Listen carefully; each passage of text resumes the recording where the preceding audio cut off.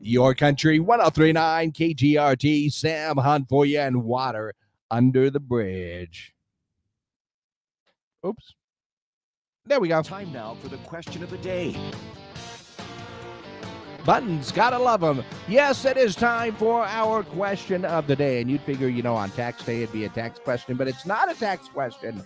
No, it's not, because it's a question about names. I saw a story the other day where the Daily Mail says a grandmother who wishes to remain anonymous revealed her granddaughter's unique name.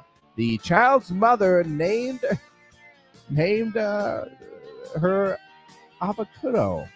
Yes, it's after her favorite food. It's actually spelled Avacuddo,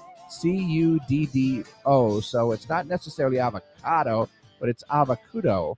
And the internet, of course, has just been going nuts. Yeah, the poor kid is doomed, one person said, or no, stop it, or maybe her name is Ava, and avocado is a nickname, I hope. No, apparently the name is Avocado.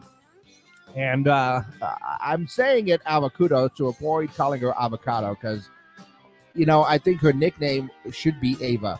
And that'll be just fine right there. But it got me thinking, because I was once told by a history teacher of mine to look out for unique names in history so that you could torture your kids with them later on. I did not think that people would be naming, their kids after food items, but I've seen worse, I guess you could say. And I can honestly say that when my son was born, if it was a girl, I would have argued for Perpigillium. Yeah, and Doctor Who fans know Perpigillium because I wanted a Perry, P-E-R-I. But it turned out, wasn't a girl. I'm sure he's very happy about that. But so I didn't really get to say in the name at that time, which is perfectly fine. But if it had been a girl, I'm still set on Perpigillium. So what do you think? Do you know anyone with unique names for their kids, or do you know anyone with a unique name in general? I think I've seen some Misty Woods that was actually a real name once, and a few others. Rainy May, you remember Rainy? Yeah. So what do you think? Do you know anyone with unique names for their kids, or someone in general that has a unique name? So go ahead and let me know. It looks like Annette's already answering online. Neri? What is that? Nori? I guess that is a unique name right there. But once again, if you know any unique names that some parents have decided to go ahead and give their kids or to torture them with, yeah, go ahead and let me know. That is our question of the day. 575-523-KGRT is the number. And, of course, you can always leave a comment on our social media pages as well. But let me know your answers to our question of the day. All right. We are exclusively up on our social media pages right now. So, yeah, question of the day. Do you know anyone that has a unique name or has named their kids with unique names? Because, avocado is just, it doesn't sound that bad. I think. I mean, I've seen some worse ones, but it doesn't sound that bad as far as unique names go. But there's got to be a few that are out there.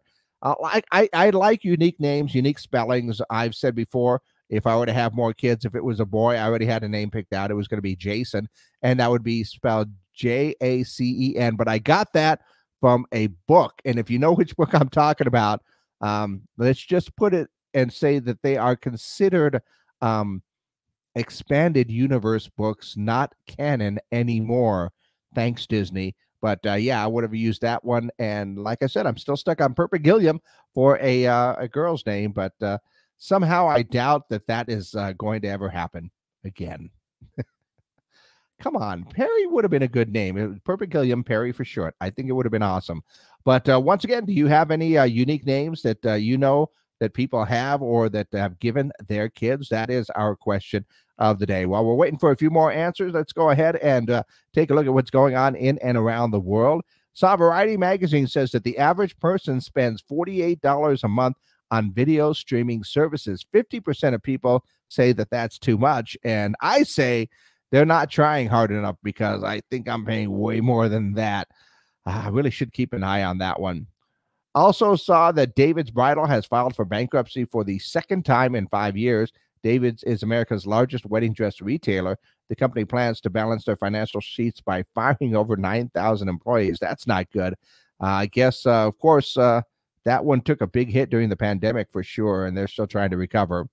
Also saw that Domino's Pizza has released a new Mexican-inspired pie called the Ultimate Chicken Mexicana. The pizza is topped with green jalapenos, crunchy onions, peppers, and spicy mayo drizzle. Sounds like a spicy pie. And finally, I saw that Will Ferrell and Harry Styles are going to be James Corden's final guest on his last Late Late Show. That show is actually going to air on Thursday, April the 27th. I heard that Blackpink going to be making an appearance on tonight's show, so that'll be pretty interesting.